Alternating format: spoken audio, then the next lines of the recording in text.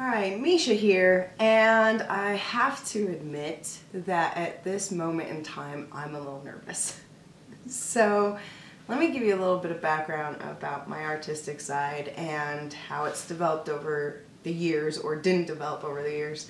As a teenager, I loved black and white photography, and I loved black and white pencil drawings, realism, and I did a lot of that in high school. And I planned on going to school for photography, and poof, I was surprised with my firstborn, whom I'm so glad that I was surprised with him. But I had to become the 8 to 5 mom with the insurance and everything, so my artistic side definitely took a back burner for many, many years. And a few years ago, I went to a sip and paint with a friend. And it was a moon kind of setting behind on an ocean, all dark. And my moon was purple and all sorts of different colors. It ended up looking like another planet, not as originally intended. The thing about that is that I absolutely loved it. I had a fantastic night, and 2 weeks later I went back, and 2 weeks after that I went back again. And 2 weeks after that, I was trying to get anyone to come with me. So, but one of my dear friends came with me, and I didn't love the painting. I didn't love the instructor, and I left there going, I didn't get my fix. So I woke up the next morning and went to Hobby Lobby, bought probably $120 worth of supplies, and started doing basic paintings, acrylic paintings at home on my own. And that's when I started watching a lot of videos on YouTube. Some of the people that I love to follow are Tim Gagnier. Oh my gosh, he is so talented. I've actually ordered some of his instructional videos. Michael Lang, I absolutely love his, he does some galaxy types of paintings, like there's one called Eternity. I can't remember the names of them all right now. But they're beautiful. They're absolutely beautiful and messy, and it feels like you're in this whole other world where I hope that I go when I am no longer on Earth someday. So I've been watching painting for a long time on YouTube and trying to elevate my skills. And I got to the point where I could actually paint something that I was so proud of that I could hang in my own house. And I have this perfect spot over my stairs that I want to do a 24 by 48 painting, and I saw one on Pinterest that I loved. It's very basic, but it was beautiful, and I couldn't figure out the technique, like how did they do this? It doesn't look like your standard acrylic painting. So I started doing research, of course, on YouTube, and that's how I found fluid painting. So I'm pretty new to fluid painting, clearly. I started, my first dirty pour is my first video on YouTube. So, and I love it. It's not as cathartic as when you have a paintbrush in your hand and you're just kind of letting your emotions go out onto a big canvas, but it's so much fun. Like it doesn't take a ton of time. You're not reworking a canvas you've spent hours on. If you don't like it, start over and do something different. So I keep looking at other artists on YouTube. Some of my favorites, Melly D, love her. And then I started seeing resin art videos, and I finally realized the painting that I've been trying to figure out and do is a resin painting. And so I know that eventually I'll go that route, but I'm not done yet with the fluid painting. I really want to keep it going for a while. But I love some of the techniques. Like I love how it like gets layered in, and there's webbing, and it's glossy and it's beautiful, but it's also expensive and very messy and a little toxic. So I decided, let me stay with acrylic fluid painting for a little while and keep trying some techniques and honing this craft. And then I happened upon a YouTube artist by the name of Paul, I think this is his name. It's the name of his channel, is Paul Start Art. And I was super surprised because he was using acrylic paints, but using some techniques that you would do in resin painting. And I was like, oh my God, I've got to try that. So today after work, I went and got myself a blow dryer. Hold on. Because it's not just any blow dryer. And if you know me personally, I love tools. Any new tools, I love it.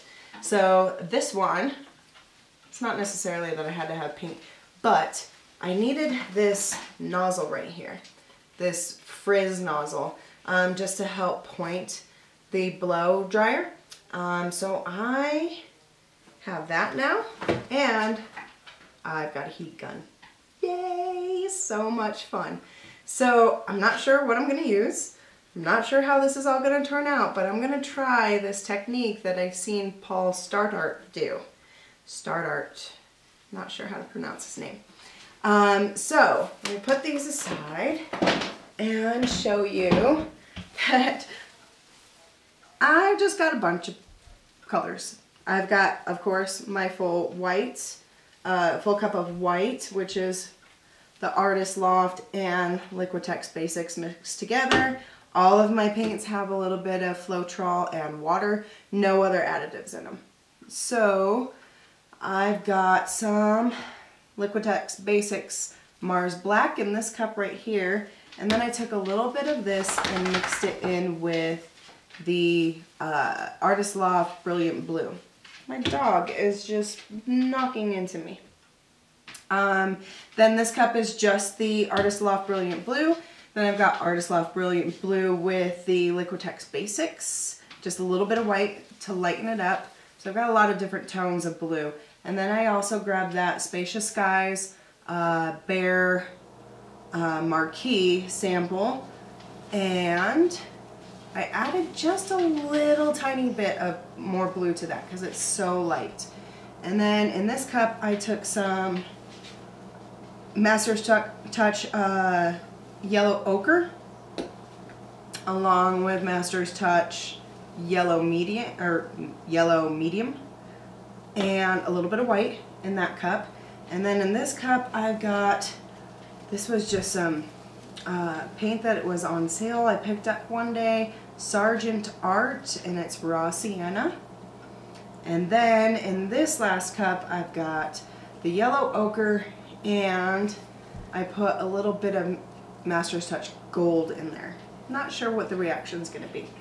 So I also have just a little bit of silver from my last painting, my last video. Not sure if I'll use it or not, but I figured I'd keep it out. So I have no idea what I'm doing. I have no real plan, but I'm just going to go for it. I'm just going to do what I feel like doing, and you're going to see me with the heat gun. I hope it doesn't destroy this drop cloth I've got. We'll see. Hopefully no fires, and I'm just going to play with it. So I thought I would bring you guys in to see, to play with it with me and check it out. So I'm going to move the camera to a little bit of a different viewpoint this time. I'm going to have you guys come in at the side because I don't want you completely seeing the opposite of what I'm doing and seeing it upside down. But I'm going to go ahead and get started, and we'll see what happens. It's on? Are you on? Are you on? I think it's on. Is it on? I think it's on. All right, let's get started.